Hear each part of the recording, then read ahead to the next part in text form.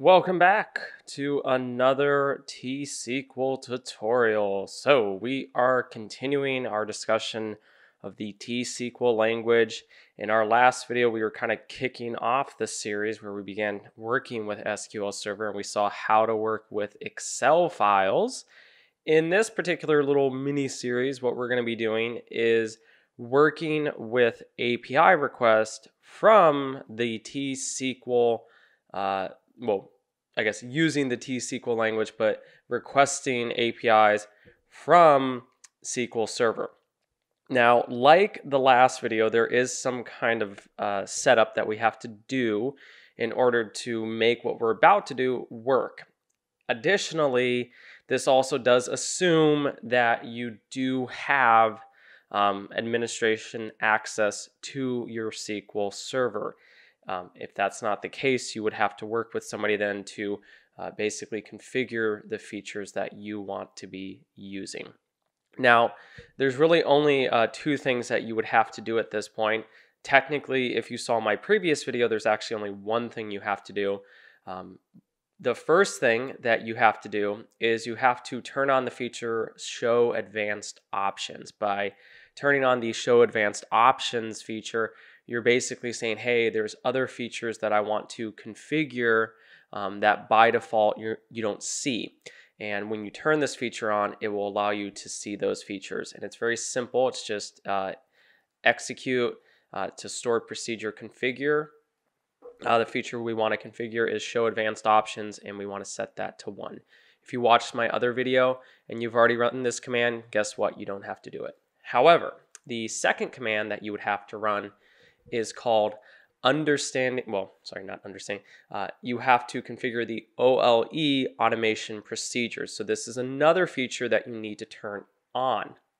When you use the OLE automation procedures option, basically what you're allowing SQL Server to do is create new instances of OLE automation objects within your query batches. So that's pretty cool, because in order to do what we need to do, we're going to actually have to create an instance of an OLE automation object that we can then tap into the methods and properties of that object. And so when you're configuring this feature and you turn it on, basically what you're saying is, hey, we want to be able to create instances of these objects from our queries. So it's really important when you do this, because then we can also create our objects. Kind of to save time a little bit, I guess that's maybe one way to put it. What I'm going to do actually is I'm going to copy some of my code just to kind of get us started a little bit, and then I'm just going to kind of mostly go over it for the most part. For the most part, it's not super complicated, but I'll kind of show you what we'll get up until this point. And so for the most part, this is all pretty standard.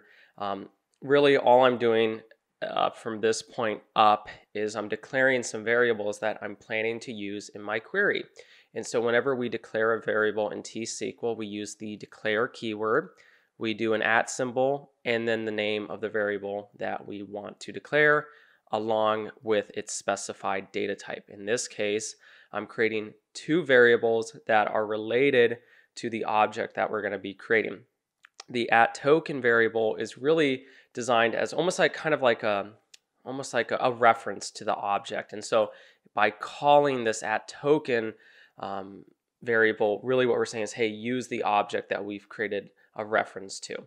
And then this @ret, it's kind of like the return value. So we're going to be calling properties and methods that belong to our object, and we want the response of those calls to be stored in a variable, because you might want to do things like raise an error if you call a certain method, for example, and the response doesn't come back correctly. So if that's the case, we would store it in this response or I kind of say the return variable. Additionally, we're going to also declare some variables that are related to our actual request. So we're going to have a URL. This is just going to be an n varchar. I mean, technically, it probably could be 256 characters, and that's fine. In my particular example, I'm not going to have an authentication header or a content type, but I'll kind of show you what it looks like. and how you would integrate that in if the particular API that you're going to be working with does require those two pieces of information. We're going to also have an API key. That's pretty self-explanatory. If we're working with APIs, most APIs require an API key of some fashion. This final part, it might look a little confusing at this point, but really all I'm doing is I'm creating a new variable.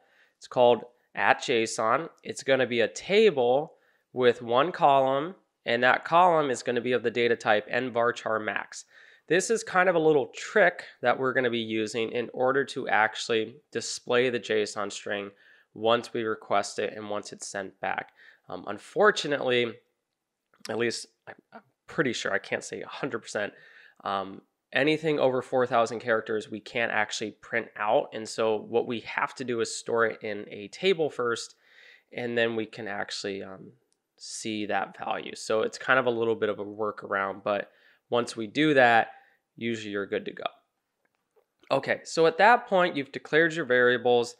You would really just kind of go on and start setting them equal to certain values that you're gonna, obviously do. Now, in this case, I just put a very fake basic authentication header. This is actually not one you would use, but it's the same basic, 0, 1, 2, 3, 4, 5, 6, 7, 8, 9, so on and so on. Content type, this obviously would change too depending on the API that you're working with. But the important part that you need to just recognize is that these are just simply strings. It's just text. There's really nothing fancy about it. And for the most part, though, we're not actually going to be using that in our particular example. But I do want to show you kind of how to declare them and then how you would use the methods to set them and things like that. The important part is definitely our API key. So I'm setting my API key equal to the result of a query.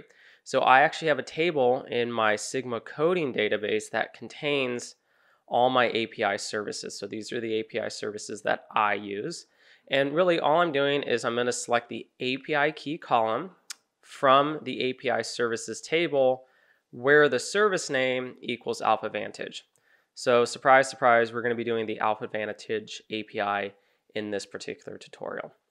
Once I have that API key and I've stored it in my variable, I then go on to define my URL. So I set my @URL variable to a particular query, and then I just concatenate on the result of my query up above. So this is just joining two strings, basically combining them so that way it creates a valid URL that we can then make a request with. Obviously, depending on how dynamic you wanted to make your query, you could potentially make each one of these parameters variables on their own. So you could have something where the user would pass through some information. For example, I'm assuming not everyone's going to want to do Microsoft or something like that. So really, you would kind of follow the same logic you were doing up here. You would just declare your variables, and then you would just concatenate them all together into a single valid URL. And there's ways where you can make this dynamic where you can call like a stored procedure, and that stored procedure makes a request or something along that nature. So there's ways around it, but just know it's possible to do it. In this particular example, though, just to keep things simple, we're not going to be doing that. Okay, so once you've gotten to that point, we can now go on and actually start creating our object and then calling the methods and properties of that object. So the first thing we need to do is create a new object. This particular object that we're going to be working with, if you've seen my other videos in VBA, it's going to look very familiar because it's actually one we've worked with before. So this is kind of cool. This is something I thought was interesting, is we can actually call certain libraries that we've used in VBA from SQL Server, because a lot of them are OLE objects at the end of the day. The object that we're going to be creating is the msxml.xml.http object. And so all we're doing is we're going to do the stored procedure OA create. So this is going to create a new instance of that OLE object. And then we're going to specify the kind of the reference, if you want to think of it, the reference to this particular object that we can then call down the road. So we're going to say out, and all this is doing is saying, hey, create a new instance of that object, store a reference to it in this token variable, and then also the response of that actual request of creating it, store that in another variable called @rep. And then this is where you can kind of do some fun stuff where after making that call, you can check and say, hey, did you actually create anything? Because, for example, maybe the user doesn't have the library installed or something along that nature. There's a whole host of things that can go wrong. But what you can do is you can say, hey, if my value doesn't equal 0, then what you're going to say is unable to open HTTP connection, because the XML HTTP object is really going to allow us to create a new HTTP connection from SQL Server. We can specify a severity level, and then I can't honestly remember what the last parameter is. I'll put that in documentation, but I can't think of it on top of my head right now. But really, so the first thing is, anytime it's not 0, that means an error was raised. And so if it's 0, it means you're good to go. So we want the situation where it was not 0. And if it wasn't 0, we're going to raise an error.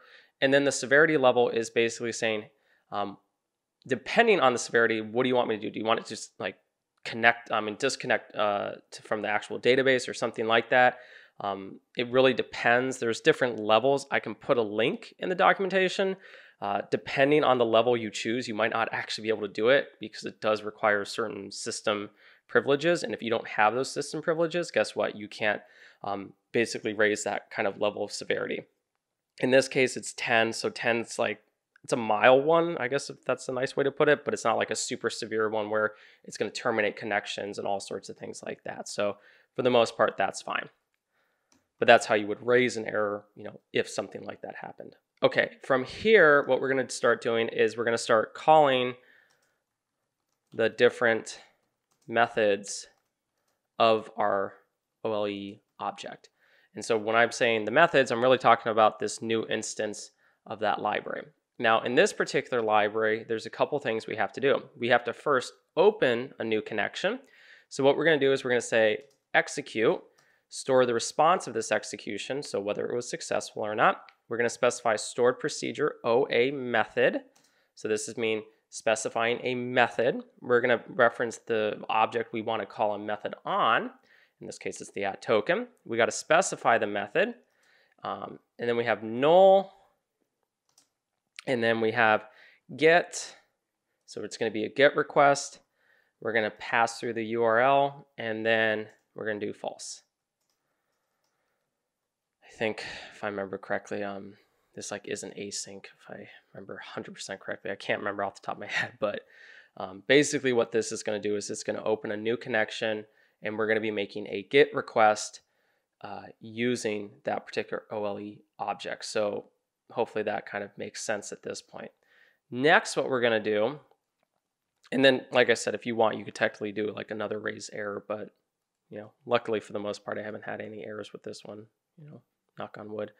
The next one is also going to be a token, another method as well. Now, technically this one I wouldn't be setting, but I want you guys to see, and this is the wonderful little glitch I love about TSQL, is it never seems to do it. If you want, you can set request headers, and so that's if you had an authentication header and a content type.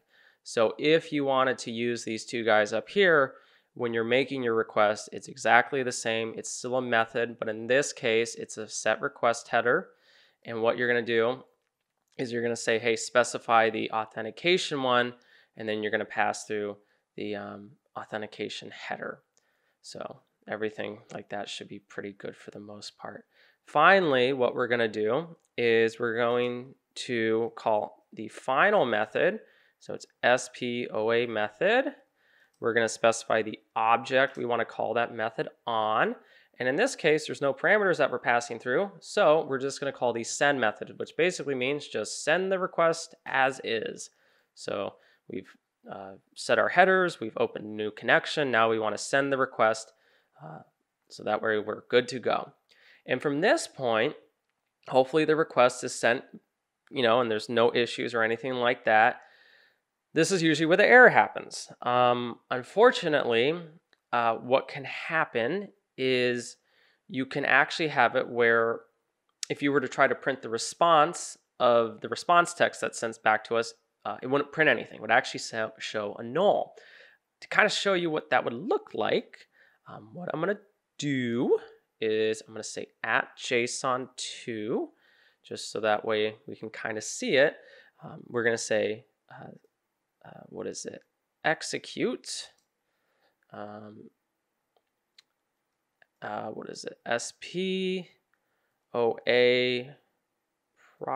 OA get property. And then in this case, again, we're still using the object we've created, but in this case, I want to grab the property response text. And what I'm going to do is I'm going to specify where I want it to go to. So once you grab that property, do you want to specify an output? I do want to specify an output. I want to specify JSON 2, and I want this to be my output. And I just want to make sure everything's good on that one. Perfect. And then I'm going to try to print at JSON 2. And so this is usually where things break. Oh no. Oh, my bad. I forgot my 2. Sorry about that. It was a 2 at the end. So this is usually what happens. It looks like everything went fine, and then we don't have anything. And you're like, but I didn't see an error, so what's wrong? It's a glitch.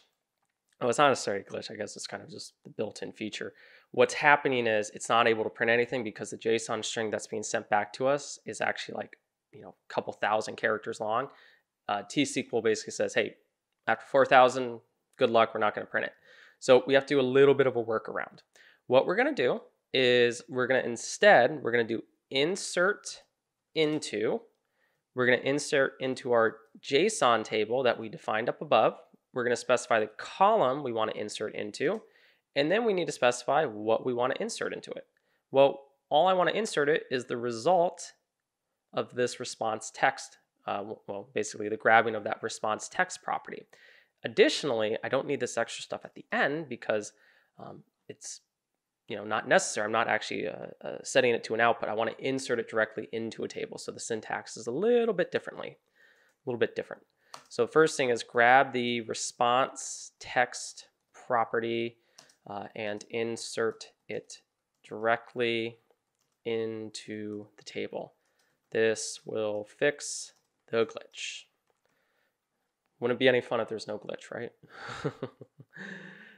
From here, what we can do is we're going to say select star from at JSON. So this is just so you can see and go, hey, it's actually working. Wonderful concept. We like when things work. We don't like when things don't work.